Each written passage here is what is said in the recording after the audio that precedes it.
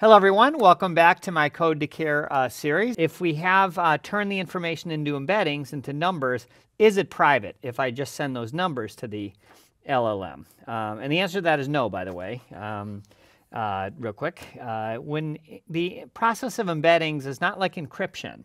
Encryption, they go through great lengths in these algorithms to make sure you can't reverse the numbers back into the original text. But embeddings are not like that. Those numbers can be reversed into the text. So don't think just because you turn things into numbers that they become private. But this whole area of leveraging LLMs for private information or confidential information is very important, especially in healthcare, where we want to use LLMs, but we want to use it in relation to medical data. And we want to keep medical data private for legal reasons and for just good data privacy and governance reasons.